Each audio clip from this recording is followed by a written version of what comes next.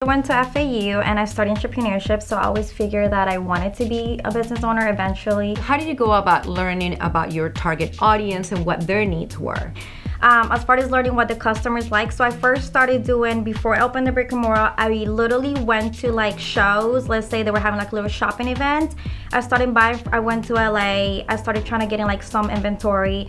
I went literally, like I still do this now, I will pull up a rack and sell clothing like literally like on the street or at the park where they're having some sort of event, like a food event or something. And I will kind of ask people like, what are you looking for? Do you want the sports bra that is like fashionable? Do you like support? Do you like the leggings that? So then I started getting feedback and asking my customers what they like. That way I was able to kind of buy the right things for the area. Where do you hear from me? You know, how do you learn about my business? You know, as you said, you know, when you are starting, you don't have a lot of resources, you don't have a lot of money, and knowing where people are hearing about your business will help you invest more of your time and effort into that. That is where you're going to see the return of your investment. So definitely a really great hack right there. Boca Atletica is an athleisure, gym, and fitness apparel boutique. The owner, Mauren Pardo, opened this bricks and mortar store following her dreams of becoming an entrepreneur. Conveniently located in the heart of Boca Raton, Florida, Boca Atletica's main objective is to provide their clients with fitness apparel that is not only comfortable, but also elegant. Now, here's the host of the Entrepreneurial Vibration show, Sandy Viteri. How do you go about deciding about your location? I wanted to meet my customers and kind of get out there and just see who are the person that are buying them. Like through a screen, you could have an idea on who they are, but I wanted to build the relationships. The whole reason why I do this is because I love meeting people and having a relationship with my customer and my friends. This is the rules of my life. It's like, I'm a people's person. I love people. All my customers were like best friends. Coming to the conclusion as to what is the right go-to-market strategy and how do you attract your customers? So at the beginning, I just started kind of figure out, and this is why you surround yourself with people that are, you know, more experienced, or they have great like ideas. So I had a friend suggest to me to, why don't you just start going to the gyms and doing like a product demo and give the owner like a gift card to let you kind of use the space for a couple of hours and pass out flyers. Obviously, it's not the fanciest job in the world because here I am carrying my rack and it's raining, but it's the whole excitement of being a business owner. It's like the whole struggle to it. So I literally sat one day and I figured out like a template, the best way to word it to kind of convince people to let me come into our space. It took me like, I don't know, like 6 hours to put everything on an Excel sheet. I color coordinated everything. I started going to contacting believe it or not, there's like 80 or like 60 or 70 like gyms in Boca, like literally just in Boca. They are. Like not just gyms, but like pilot, like different training facilities. There is a ton. So I mean, the market is wide. Yeah. And we love them all. I know. They're all great. They all are completely different. I always say if you can multiply the same place and the same people, they will be identical. But every place is different. Every place has something beautiful about them. They serve different audiences. Yes, yeah. Everything's different. I always say that to my gym owner friends. But anywho, so I just tried to execute that first strategy that was working for me until I completely have attempted or tried to communicate with every single gym in Boca. So, and I also do like a feature on my social media so my customers know there's like a new facility, or I just pretty much tried to get out there. And so I feel like that has worked out for me, just like execution. And if I come up with a new idea, I try to like execute 100% before I move into something else. So then I could like engage, like, was this really worth it or not worth my time?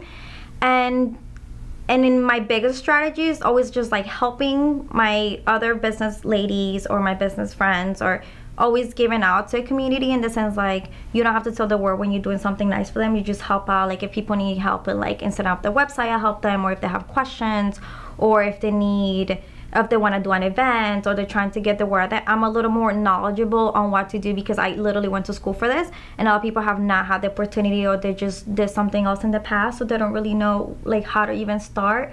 So I just love helping people kind of make their dreams come true. My dreams is that everyone will be successful, you know, like I think if we all work together, we'll work faster, and I feel like that always comes around. That is beautiful. In the world. So that's my strategy number one, is like I love helping. We've talked about the what, you know, you're selling the clothing. The how, you know, you're in the store and you like doing the engagement with the people as opposed to more online. Why did you decide doing this? To me, doing this is part of who I am as a woman and as a person. The most important thing in my life, my priorities are seeing my family as close as possible, being able to exercise, being able to have time for God. And so in order to, my whole family is in Colombia. So in order to do that, I realized that I have to have a more flexible job that allows me to see my family. So I could travel all the time to see them as much as I can, because it's the most important thing for me. I lived in a nice home. I have my house. I ate. I bought whatever I wanted to do. Now I completely like trimmed down 100%. I live in an apartment. I have no furniture. I don't go out to eat all the time. I mean, my friends buy me food all the time. I could sell cookies on the street if I have to, you know? And I hope that whole energy and that vibe actually is coming through that lens to everybody, because I get goosebumps, and it's just that, you know, motivation, and that is exactly what I want to share with our audience. You know, I know it's not easy all the time. It's not easy beachy all the time, or rainbows. It's 10% beachy, the rest of the story. But it's well worth it. Oh, absolutely. And you know, why don't you tell us? I mean, I'm sure you had fears. I'm sure you had moments that you had ups and downs, but you know, you'll never know that you are in a up unless that you go down, right? So why don't you tell us about those ups and downs? I think one of my biggest qualities or my biggest weaknesses is that I'm very hard on myself. When I opened the store, the whole roof collapsed after the first day I opened, so that was like, you know, that was like a little bit shocking to me. And then kind of a little bit. Yeah. Oh my God. Yeah. Just like doing a lot of handiwork by myself, just because I'm not married, I don't have a boyfriend, so like just trying to do a lot of things just by myself and figuring out how to do. I have the most amazing parents in the world that anyone can ask to. Like, I just get emotional thinking about it, but like my dad would like tell me like, do this, do that, and it will help me like just do it. So like I always knew I could do everything. I would carry things in the car from IKEA like all by myself, just like I always knew that I could do everything.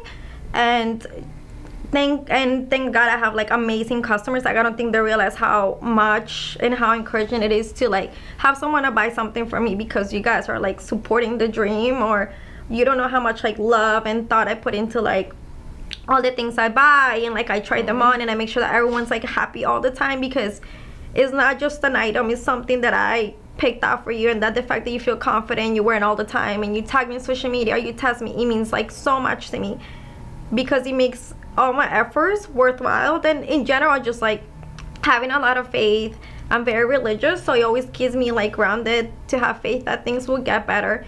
And it's so much easy to quit, because I could just go get a job, like okay, let me just go get it, and I know I'll be successful in everything I do, just because I'm a hard worker, and when you work hard, there is no other way than for you to do well. That is exactly why I have this show.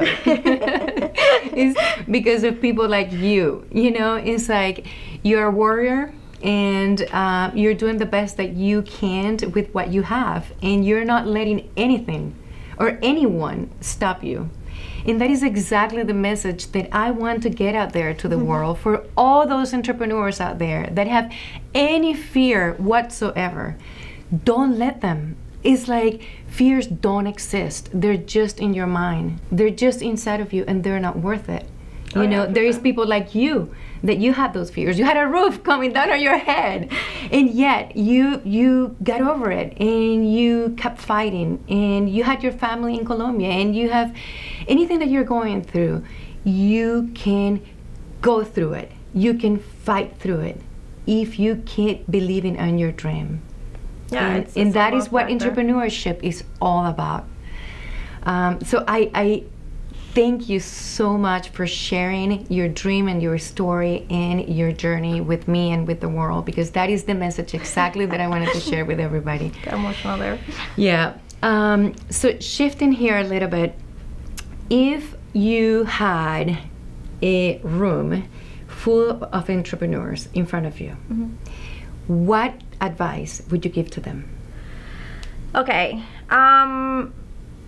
always to make a priority list of the things that they makes them who they are and what their priorities are. Like for example, before I started doing this, because I have watched other business owners, entrepreneurs, your priorities, what are your priorities? Like my priorities for Mauren Pardo and for myself is to be religious, or to not forget about this, whatever you believe in. B, to eat healthy all the time, and to exercise, because it's part of what makes me feel confident in myself, and I still fitness clothes, so it kind of goes hand in hand. But never to let myself go because of my, you could say, job, because it's not really a job, it's my passion, but just to keep that, and always to think of my family, and to always make time for friends. The world is such a beautiful place, and there is so many amazing, interesting people, especially in Boca, because you have like, you know, fluctuation of different people from visiting from New York, from different countries. I feel like every time somebody buys something from me, it is the experience, and they take a little bit of me in every little piece that they take home. So I hope when you put it on, you think of me. Well, thank you very much. We got to the end of the show. I really appreciate you sharing your personal, very, very personal story with us and with our audience. So how can people find you? You definitely could follow me on Instagram or any social media outlet. Is Boca_Athletica. I'm very, I guess, Instagram active. Like, I put a lot of stories, a lot of posts. I do also have a website, www.bocaathletica.com. What is your email address?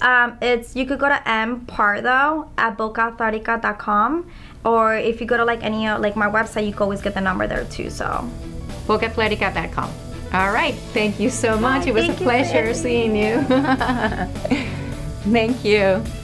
Now we would love to hear from you. Tell us on the comments below. Was this advice helpful to you today? And how can you put some of what you learn into practice right away to start to see a difference in your entrepreneurial journey? Also, don't forget, if you found this podcast helpful, make sure to subscribe, share with your friends, and hit the like button so we know to make more podcasts like this one.